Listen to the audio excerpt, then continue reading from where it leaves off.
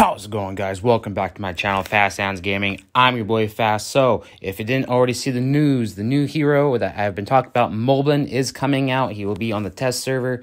Now, they've already given you technically the name of the skills. I'm going to give you the full stats of the skills of Moblin. If you also didn't know, they are planning to nerf Enule now. So let's talk about that first. Now, supposedly, from what I've been told, because now that they have nerfed Grimm, they have no choice but to nerf Enule. How I have been led to believe, or what they have led me to believe, is how they're going to nerf Enule is that from now on, she will only hit the front row, and with her bounce mechanic, which will also be changed, and the damage will be decreased. So basically, her bounce mechanic is going to be changed, and she'll do less damage, and she'll only hit the front row. That is what I have been told is what they're leading to. We'll see if that actually is what they end up doing. But if that is the case, then the new hero Moblin might have a chance. Now, let's get on to him.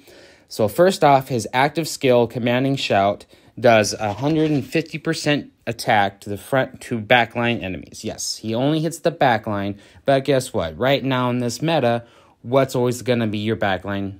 It's always going to be the main attacker, correct? Correct. So that means, like you just saw, most people are running the 4-1 formation, and most people are running it with Enule. So as of right now, what you're looking at is kind of what... This is kind of the setup people are running. Now, if Grimm ends up being horrible, then it is what it is. Now, that is just the first part. He also will decrease the accuracy by 80% for 3 rounds. So that means the back line is going to take 150% damage of his attack, and their accuracy will be reduced by 80% for 3 rounds. That's pretty good. Having 80% accuracy just instantly gone. And that's why when I first saw Moblin, was kind of what I was thinking is, okay, so this is kind of their way to deal with Enule. But obviously Enule needs to be nerfed for this to really take a hold. Next is his passive skill, Combative. Increase attack by 30% for Moblin for each hero that gets hit by Moblin's normal attack. So, obviously, PvE, when you have a whole front-back line, he's going to get 30% attack for each of those heroes. Obviously, if it's only one, he's only going to get an increased attack by 30%. Next is Sneak In. Normal attacks turns into dealing 80% of attack damage to all backline enemies, increase attack by 20%, and CC resist by 60%. So he's going to have 60% CC resist and 20% increased attack. So obviously this hero is really big about pumping himself up and eventually hitting harder, and you'll see that even more so in this next. And his final passive skill, Stay Strong. Now, people who have seen Charon and the last hero, Surus, the harder he got hit, the weaker he got. That's not the case for Moblin. It's actually the complete opposite.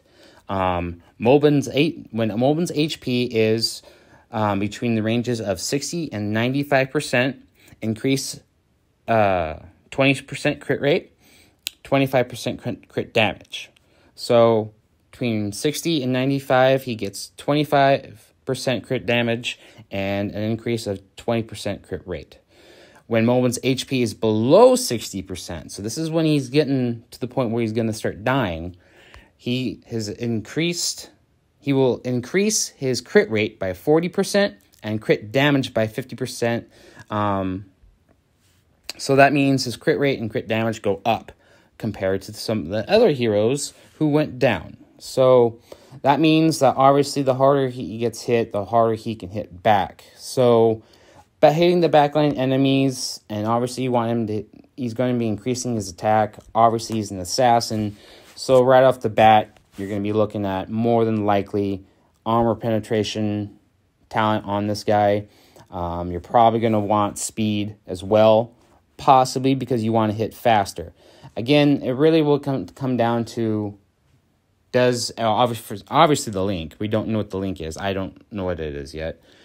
So the link will matter. I'm guessing it'll have something to do with either increased attack, speed, or CC resist. Because I did tell them that first off, when I looked at Moblin, if he's supposed to be the Enule counter, then he either has to be tanky like a Rel, who is an assassin, who is a tank, or you have to be faster than, say, Zalia or Renata. You have to be either have a way to sustain yourself and live, or you need to be faster than all the other attack heroes. So that's Moblin. Basically, he increases his attack. He can reduce the backline's accuracy by 80% for 3 rounds, increases his crit rate and crit damage depending on his life total. And then obviously he increases his CC resist, and more heroes in the back line, the more damage he will be increased. So yeah, there's that. Enule, potentially only going to hit the front line, reduced bounce damage. And then the next big thing is, if you didn't already know, Summoners are in a little bit of trouble. There's a new game out called Magnum Quest. If you haven't already seen it, it is really good. I recommended it to a few players, and it's taken off. Honestly, it's probably going to be bigger than Raid Shadow Legends. If you haven't already checked it out, I would honestly, but Summoners Era, you've got some competition because the cat community is just going so strong. Everyone's so committed to it. The game is really good. It's fun. The development team is super friendly. You've got competition. So I'm just warning you now, you're already losing players to this other game. I know of at least 15 players from Summoners Era that have already moved over to this game. But yeah, Magnum Quest is definitely going to be a thing. So if you haven't already checked it out, I will leave a link in the description down below.